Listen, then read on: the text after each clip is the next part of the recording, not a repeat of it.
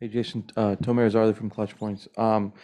Just seeing you celebrate, getting to the finals, watching with the Kobe armband, like when you look back at moments of your life, maybe on and off the court, is there any like one moment that sticks out to you when you think about getting to the finals?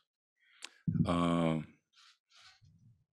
One moment, it's tough to just to choose one moment. I just kind of reverted back to being a kid. Um, watching the finals every year, growing up. Every kid can imagine themselves being in the NBA and being in the finals. But actually living out your dream in real time is a surreal feeling. Uh, and sometimes you gotta pinch yourself, right? I walk in, I see this backdrop, and it's like, damn, I am in the finals. So I'm just trying to take all this in and just enjoy the moment. Standing over here on the right, Tim. Jason, sort of to that point over here in the corner. Sorry. Um, Obviously, you mentioned different background, being here for the first time. You guys have obviously been to the conference finals a bunch, been in the playoffs, deep into the playoffs a bunch. Does it feel different now that you're here? Does it feel like a different level of the playoffs or a different level of excitement, or is it sort of an extension of what you've been through before? Uh, no, it definitely does feel different, right? It's a lot more media, a lot more obligations. Um, so it definitely does feel different. I'm sure, basketball is still basketball, but all the things leading up to it, um, unlike anything else. Jeff in the middle. Jason, Jeff Zilgate, USA Today. The other night after Game 7, you had mentioned that, and you brought up the topic that people had talked about the idea of splitting you and Jaylen up, and you said instead of splintering, you became closer. How and why did that happen? What was it about the relationship that you two have that allowed you guys to make it work? I honestly believe just, you know, two young, extremely competitive guys that, you know, just really want to win at all costs. Uh, so I think, obviously that made us closer in the sense of we just wanted to figure it out. Not necessarily prove people wrong, but just prove that, we can win and put ourselves in a position to do that. And it was tough, right? Certain times we was 3 games under 500 and an 11th seed. I'm sure not many people would have thought we would have gotten to this point. Um, but there was always a sense of belief between us and the group that we were capable of figuring it out. Melissa here on the right. You talked about how you're kind of living out your dream after, as a kid growing up, always watching the finals. Do you remember watching the Warriors specifically in the finals? And what do you remember from that? And what does it feel like specifically to go up against them? Yeah, I think they won in 2015, right? I was still in high school. I had just finished my junior year, uh, and David Lee was on that team.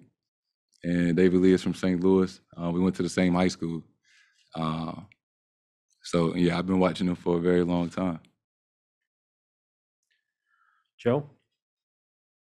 Hey, Jason. Uh, to the earlier point about the whole idea of splintering with you and Jaylen, you guys started this year not very well, and as late as January 16th, I think you were in 11th place. Did you have a concern at that point over the start, and then maybe this actually wasn't working out? A concern, no.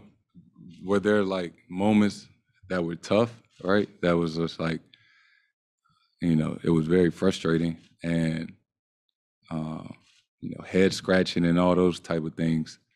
Uh, it was more so just how can we figure it out? It wasn't like, man, we can't do this. This is, we got to figure something else out. It was tough. There were definitely some tough moments because, I always remembered the fun moments. My first year going to conference finals, the bubble year going to conference finals when, we were winning all the time. And, the beginning of this year, every game was like, I don't know if we're going to win. Like, it's a lot tougher than it probably should be. And that was something I wasn't used to. Any other questions? Right here in the front. asked Jaylen this, but like you guys have come close in the playoffs, but you've had your shortcomings as well. Does that, over the course of your career, does it make you question anything that you're doing? Does it make you rethink some things, or do you kind of just continue down the path because you know you kind of trust in what you're doing? A little bit of both.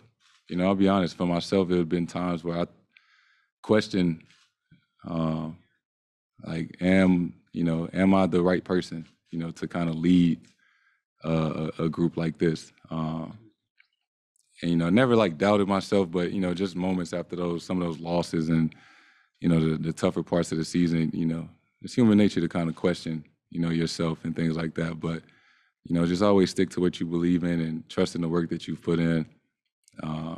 You know, it can't rain forever.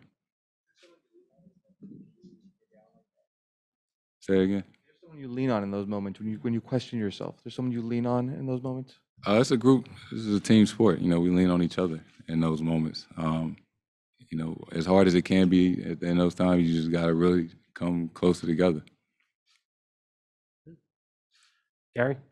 Jayson, you've talked about your relationship with your dad and him being kind of hard on you coming up and pushing you, but then it's kind of paid off, obviously with the gold medal and with this. How's the last year? How have you guys communicated more, less? Have you kind of understood why he pushed you so hard? I mean, when you reached the finals, what was the conversation like with him just to finally break through that door? Yeah. I mean, me and my dad, we talk all the time, and he definitely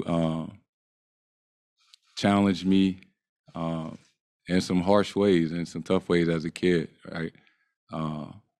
Whether you know, I definitely give him credit. I wouldn't be here, you know, without him and how hard he pushed me, you know, to the extreme a lot of times.